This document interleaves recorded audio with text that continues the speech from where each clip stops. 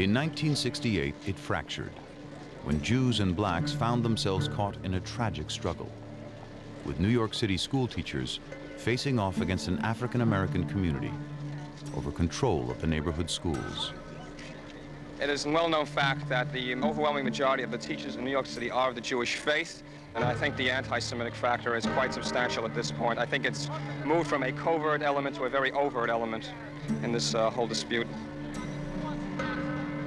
I didn't believe that this was happening.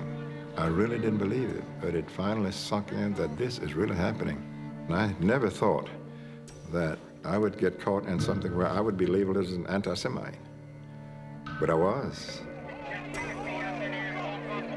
The awful thing that happened in Ocean Hill, Brownsville, was that there were two forces that did not want to be at odds with one another, but had to be at odds. And there was really no obvious reconciliation possible. In essence, this has the makings of a tragedy.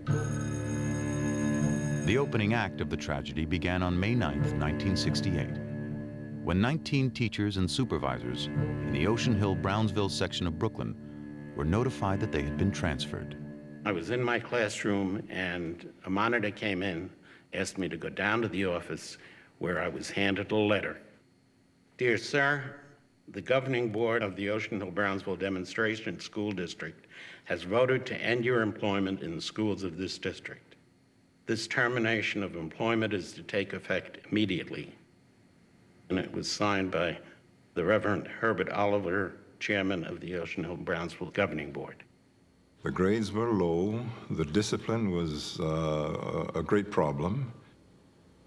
Children were not really getting what we felt they should be getting to prepare for the future. I would say 95% of the teachers in the district were white, and we felt that there needed to be more black teachers and principals in the schools so that the children would have a chance to aspire and see that maybe they can achieve as well. No one was happy with the all-black schools in Ocean Hill, Brownsville. Test scores were among the city's lowest. Classes were overcrowded. Dropout rates high. With the system failing, local school boards were established to allow African-American communities to manage the schools themselves. African-American leaders embraced the experiment. But the teachers felt their livelihoods threatened and feared that the plan would be an educational disaster, further segregating New York schools. The community and the teachers were on a collision course.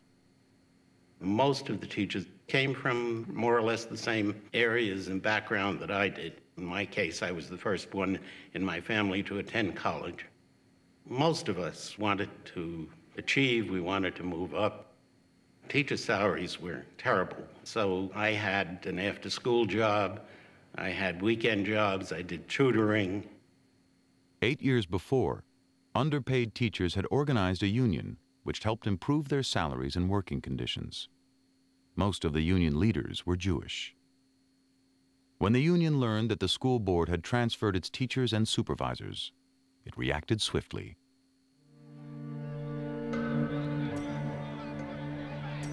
The union sent them back to the classrooms. They were met by a wall of resistance. Black teachers, students, and neighborhood residents stood in their path. We tried to enter the school and were blocked at the door.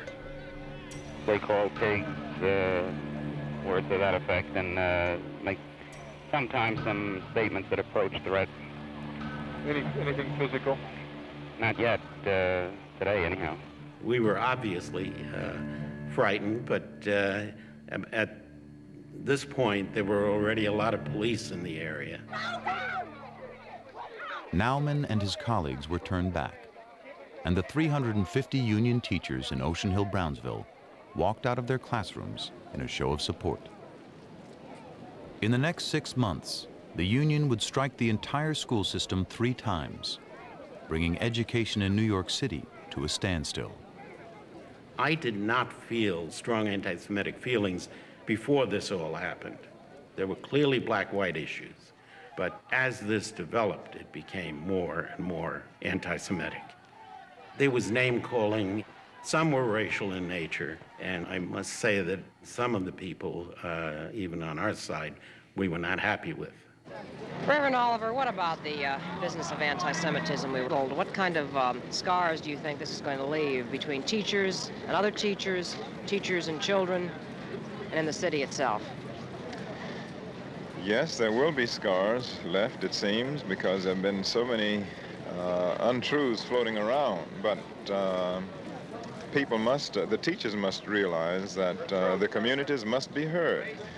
And it's unfortunate that scars must come, but we have had 300 years of scars, and it's about time those scars were healing. The governing board was dealing with systemic racism, and Jews were part of that systemic racism. To get a principal in that particular district, there were 800 whites ahead of the next Negro. That meant maybe 20 or 30 years before you could ever get a black principal there. In the South, many Jews came and helped break down, and that was good. But many Jews are part and parcel of American system of exploitation of blacks.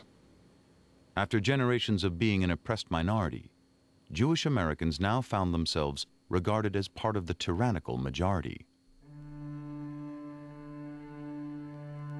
Toward the end of 1968, after walking the picket lines on and off for months, the teachers reached a settlement with the city and went back to work. We lost. And the whole governing board got labeled as an anti-Semitic group. And that was a very heavy label to bear.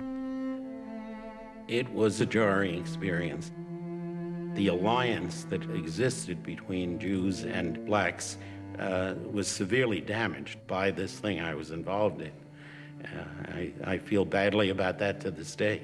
The feeling of camaraderie that blacks and Jews had, that seemed to be just natural, it's gone.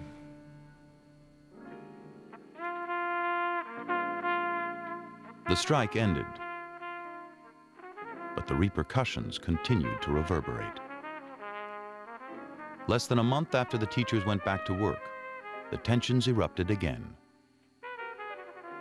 In 1968, Julius Lester was hosting a radio program featuring jazz and conversation and interviewed African-American schoolteacher Les Campbell. Before we went on the air, Les showed me some poems that a girl in his class had written them. And one of the poems was, you know, hey there, Jew boy, you with that yarmulke on your head. Hey there, Jew boy, I wish you were dead. And so that I wanted listeners to know what response was coming from students in terms of the kind of vitriol that was being spoken about community control and this, that, and the other. So I asked Les to read the poem on the air, and Les looked at me and he said, man, are you crazy? The poem was called Anti-Semitism. Hey, Jew boy with that yarmulke on your head, you pale-faced Jew boy, I wish you were dead. I can see you, Jew boy, no, you can't hide. I got a scoop on you. Yeah, you gonna die. I'm sick of hearing about your suffering in Germany. Next thing I knew, I was known as the #1 anti-Semite in the country. My suffering lasted for over 400 years, Jew boy. I was angry at Jews because Jews put themselves forward as being most able to understand blacks. And so that was not forthcoming from the wider Jewish community at the time. And so, yes, I was angry. And airing the poem was one way to express the anger that was also there in the black community. Many African Americans agreed with Lester, insisting they had no special hatred of Jews, that the issue wasn't anti-Semitism, it was racism.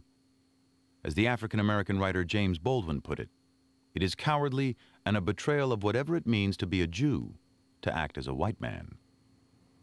Jews were white people that were more vulnerable to attack. It's a paradox, because on the one hand, blacks felt like we can hate you because everybody hates you. On the other hand, we can be more hurt by you because we had more hope